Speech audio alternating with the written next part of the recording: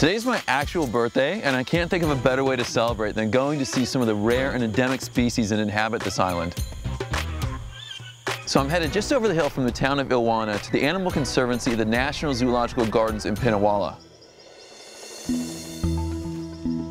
They focus on rescuing and rehabilitating a variety of wildlife that are found native to this area. Dr. Evan Anton. Hello, nice I connected with Danushika on social media because I heard they have one of the animals I've always wanted to see, and that's the red slender loris. I mean, it looks like the wild. It looks like a jungle. It is a jungle. It is almost a jungle. This is kind of a semi-wild area. I am Danushika Manavadu. I am the Assistant Director of the Pinnawala Zoo. Sri Lanka is a biodiversity hotspot, so most of the animals that are found here are endemic to Sri Lanka. So our wildlife is very important, and we wish to have the input of experts all over the world. Now, as Dr. Evan has been working with so many exotic species, we thought that his expertise would be good in our conservation effort for our wildlife and animals. This will be a home for mostly slender lorises, where we will have them here, raise them up and maybe rehabilitate them to be sent back to the wild. I've never worked with a slender loris before, so this is a whole new experience for me. So today, I turned 34 years old. And what better way to celebrate my birthday than with this little primate? This is a slender loris, one of the weirdest primates in the world. And they are so cute and so cool and really fascinating and really different because they are the only venomous primate.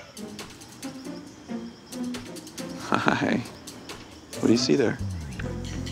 That's an ear. You've got one too. Yours is much cuter than mine, okay?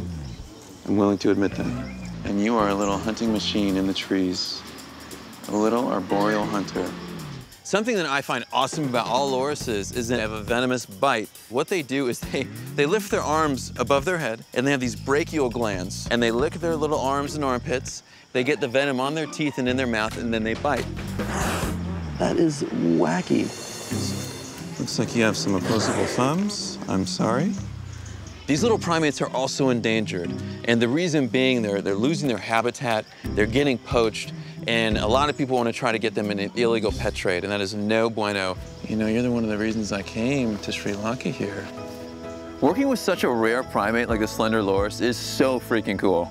And they promised I could check in on the cutest little baby loris later. But first, there's a couple other animals they want me to take a look at. Apart from the slender lorises, we have some endemic animals called the giant flying squirrels. Wow. That is a big squirrel. Yeah. What a handsome guy. She's called Kalukella. Kalukella. Yes. And that translates to dark girl. Yeah. Oh, she is so pretty. Look at that. And it's like a little flying squirrel suit. I mean, she's got like this cape from her wrist to her ankle. She's nocturnal. She's not active during the day. And so she wants to go somewhere that's familiar and comfortable and provide shelter for her. And that's exactly what this little terracotta pot does.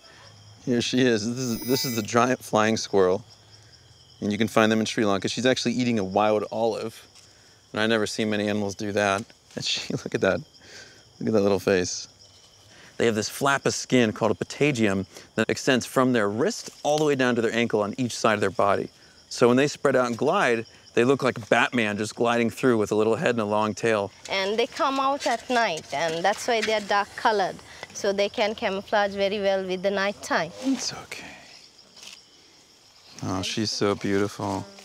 I know she's a little bit shy. I think she's being especially shy right now. I got some squirrel pee. Come here. What happened to your pants? That's not me. Okay. That's the squirrel. Okay. I swear it was the squirrel, it's not me. Dude, I've literally been peed on in almost every continent. Awesome birthday. I think she loves you, that's why. Oh, thank you. Okay. Well, thank you. Oh, look at that.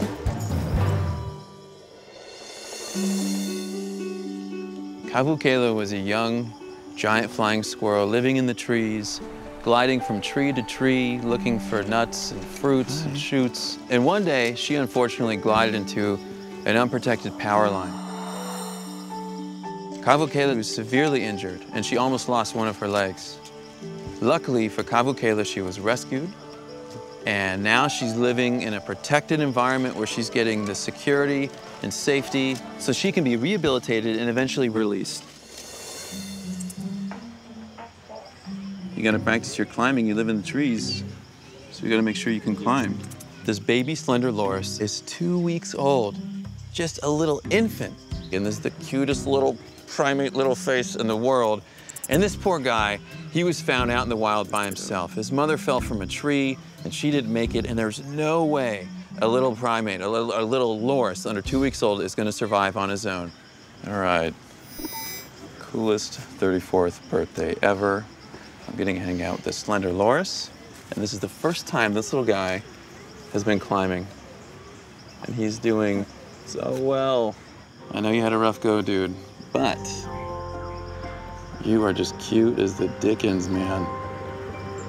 So I've gotten the special opportunity to get to work with him and spend some time with him and evaluate him, and I even get to feed him. How much does he need to eat total? We give now this portion is enough for this small one. Okay, it's just one meal. Can you do? Yeah. Okay.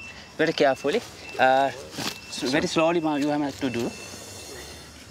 Yeah, mammals need their milk. And you're no exception, are you? Since he's not eating insects yet, the facility's created a milk that basically emulates the milk his mother would be feeding him. Did you get a yummy meal? Was that a little nice milk meal? Is that enough for you? This little baby loris is left all alone, had no source of food, no source of protection, and was vulnerable to any predator that can be in that area. And he was rescued. He was given a second chance. Well, that was a perfect little meal for the perfect little slender loris, huh? You cute, hungry little thing, you. And now that he's been rescued, he's being cared for. He's getting the environment, the safety, and the food and the care that he needs to one day grow to be a big, beautiful, slender loris, and eventually helping with a breeding program or released back into the wild. I've got a 4-year-old slender loris on my left arm, a 2-week-old in my right hand, and this is just an amazing birthday. And today was awesome. I came out here because I wanted to see these animals and potentially help them if they need it, but I'm also getting to be a part of the conservation. And I'm so happy to see that there's people here that really care about their native wildlife and really want to get them back into the wild and help with their population. And I could not wish for a better birthday.